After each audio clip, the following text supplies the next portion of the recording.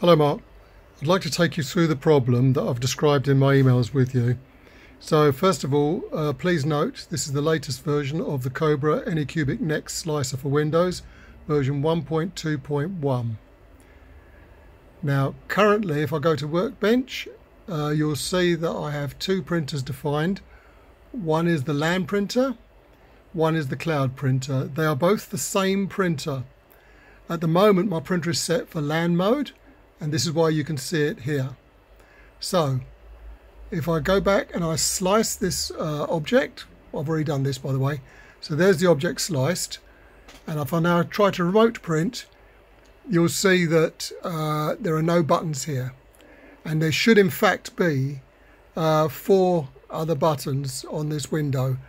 Now if I can just go to my files and bear with me a second, I had it and I've lost it. Screenshots, where are you? Okay. Screenshots.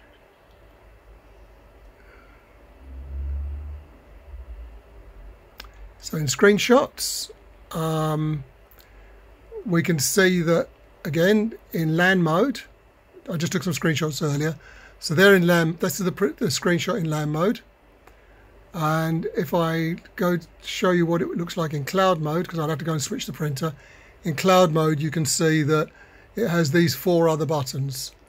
So in cloud mode, bed leveling, resonance compensation, AI detection and time-lapse. And in LAN mode, nothing. All those buttons are missing, and that's the problem that we're trying to get to the bottom of.